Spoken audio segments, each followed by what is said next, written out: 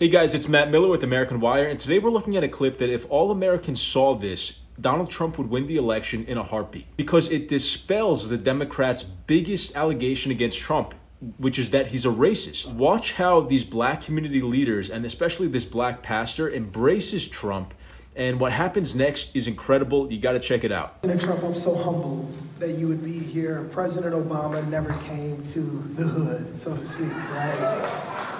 President Joe Biden, he went to the big NAACP dinner, but he never came to the hood. So thank you.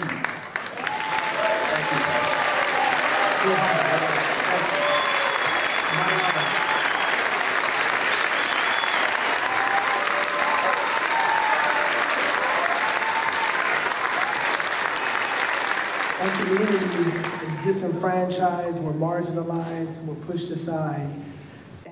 There are two things that are happening with crime and employment. You're an entrepreneur. How do you see funding entrepreneurs, specifically keeping the black dollar in the black community? Let me explain.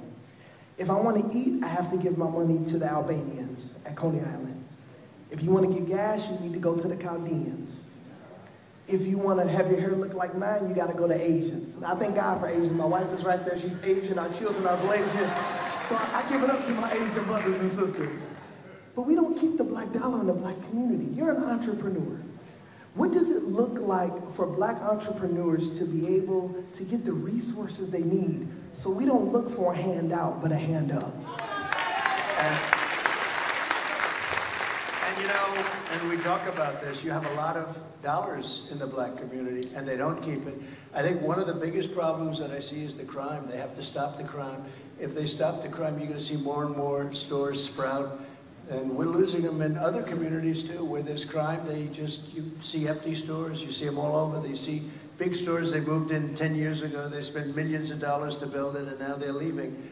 And these are not necessarily black communities. In many cases, they're not at all. But where there's crime, there's empty stores, and you don't keep the money. So I think the biggest thing we can do is stop the crime. We're going to stop the crime. We have to let people feel free and be able to walk outside and not even think about being mugged or hit or shot or anything.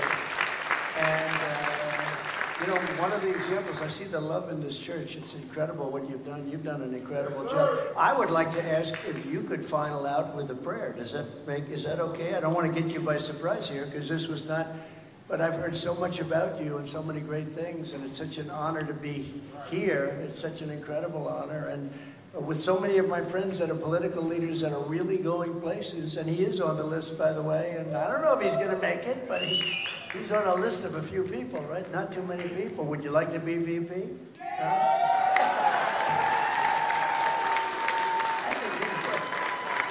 Tell you one thing, he'd be a good one too. But I'd love to ask you to finish off with a prayer. Does that make sense? I would love to pray. Thank you very much. Let us bow our heads. Heavenly Father, we thank you for the 45th President of the United States of America. He was charged with 34 felonies, then he raised $53 million in 24 hours. And he has the potential to be the 47th President of the United States of America. You have protected him from things seen and unseen. You have protected his family. We pray for his wife, his children. But Father, we ask that late in the midnight hour that you would speak to him. We pray that you might visit him with wisdom and revelation and the knowledge of you. We ask that even when he deals with complex problems, that you might give him the ability to hear your still small voice. And Father, we ask that you might lift his hands up so that our country perhaps would be great again. And we believe specifically for Black America that you would make Black America great again. Because Lord, we realize we haven't always been this way. So we pray that righteousness would begin to roll like water and justice like a mighty stream. And we thank you that you're able to do it because we believe that there are promises that you have through this president. And we believe that you would do exceedingly and abundantly above all that we could ask, think, or imagine in his life and in our community. In Jesus' name we pray, amen.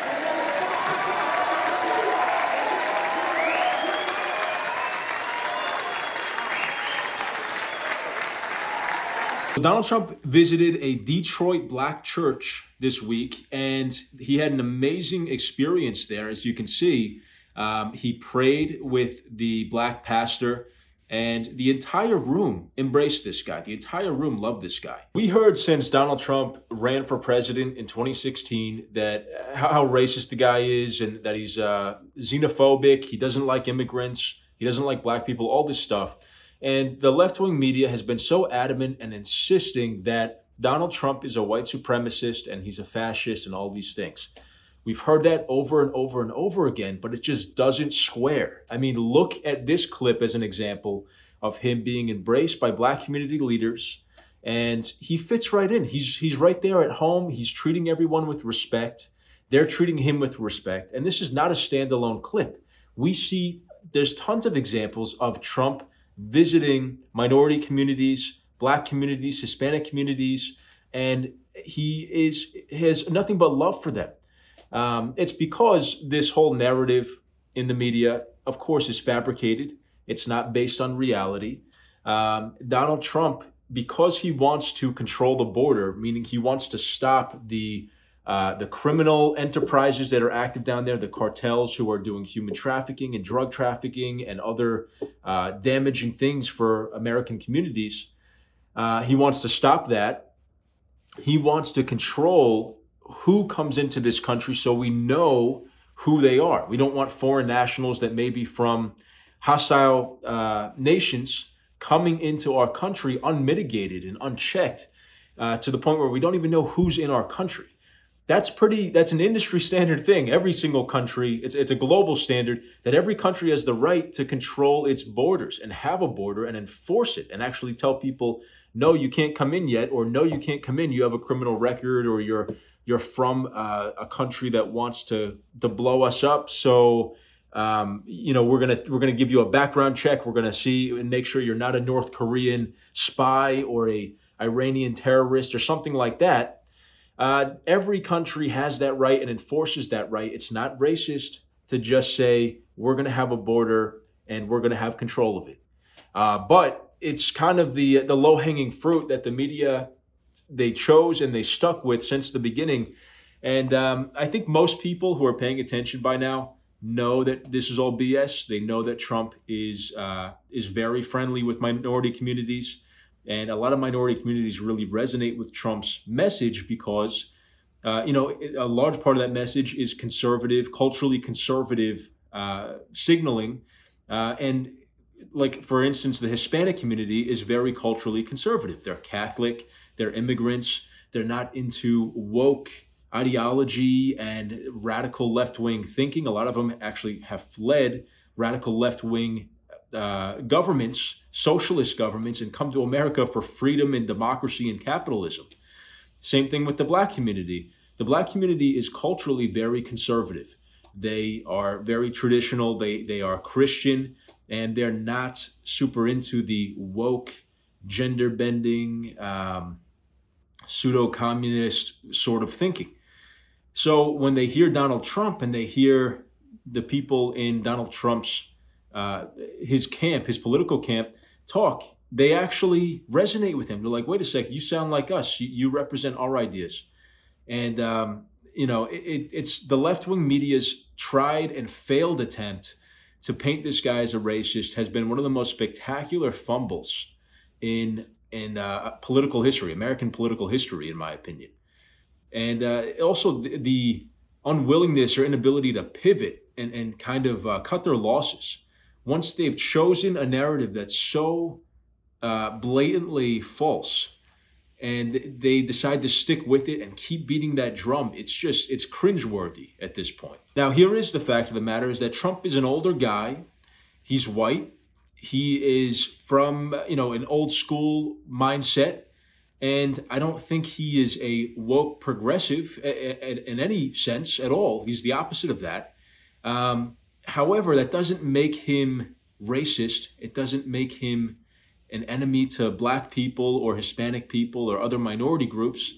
And the only thing that's even remotely sounds like it could be that, but upon further examination definitely isn't, is wanting to control the border. There's so many Great reasons to want to control the border. Just ask the people who are suffering in border communities right now or in sanctuary cities, even New York City, which is a sanctuary city. It's rampant problems that are caused by unmitigated migration. They don't know what to do with all these migrants.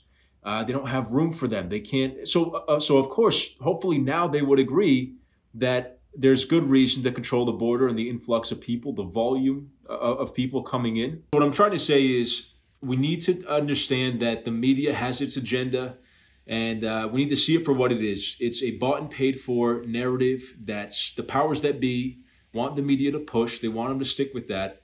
It doesn't mean just because you hear it on CNN or MSNBC or even Fox News that it's rooted in reality. We need to think for ourselves here. We need to use our own eyes to see and decide for ourselves. Is this man a racist? Look at the many other videos on this channel that are standout moments where Trump is in a setting where he's not surrounded by white people. And watch this guy, decide for yourself, is he a racist? Or do these people resonate with him and love him for his message and what he stands for? So anyway, let me know what you guys thought of this clip in the comments. If you liked the video, please leave a like, and I'll see you in the next video.